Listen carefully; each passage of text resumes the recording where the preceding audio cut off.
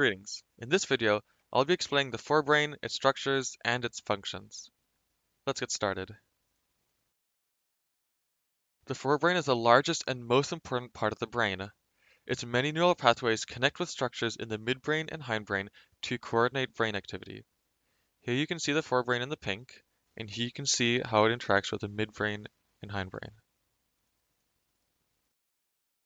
The forebrain is a collection of upper-level structures that include the hypothalamus, thalamus, and cerebrum, as demonstrated in this diagram here.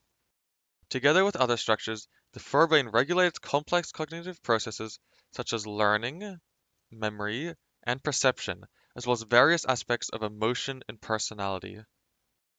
Now I'll explain the first part of the forebrain, the hypothalamus. The hypothalamus has a vital role in maintaining the body's internal environment, which is homeostasis, and takes part in many aspects of our behavior. So here in this diagram, you can see where it is in the pink, and it maintains the body's internal environment. So like the temperature of the body, the digestion system, the heart rate, all of it. The main functions of the hypothalamus include regulating the release of hormones from various glands in the body and influencing behaviors associated with basic biological needs, like hunger, thirst, and sleep.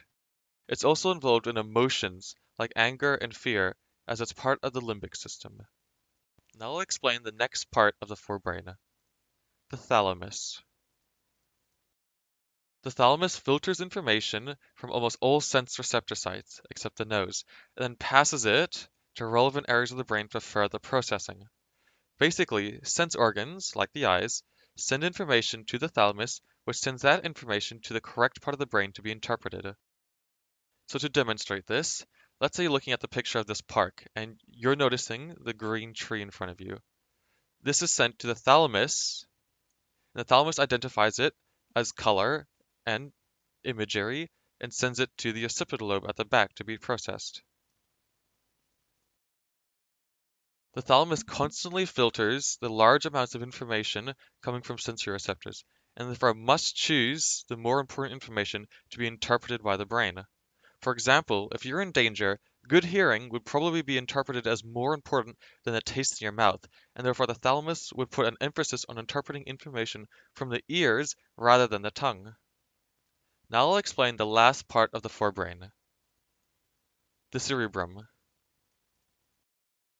The cerebrum occupies most of the forebrain and is above and in front of the cerebellum, which is demonstrated in this diagram here. The cerebrum consists of the outer cerebral cortex and masses of neural tissue where neurons receive and process incoming and outgoing information. The cerebrum and its outer cortex are primarily responsible for almost everything we consciously think, feel, and do. The cerebrum and the cerebral cortex is divided into two cerebral hemispheres, one on the left and one on the right, as we can see in this diagram, 1 and 2.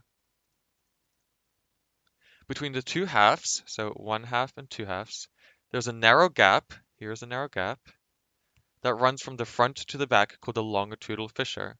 So right here is the longitudinal fissure, which is the gap. Both cerebral hemispheres are still connected by the corpus callosum, which allows information exchange between the two hemispheres. So the corpus callosum is this part here that's connected, and this allows communication between the two hemispheres. Well, this marks the end of this video. Thanks for watching, please subscribe, and this was created by Simply Explained.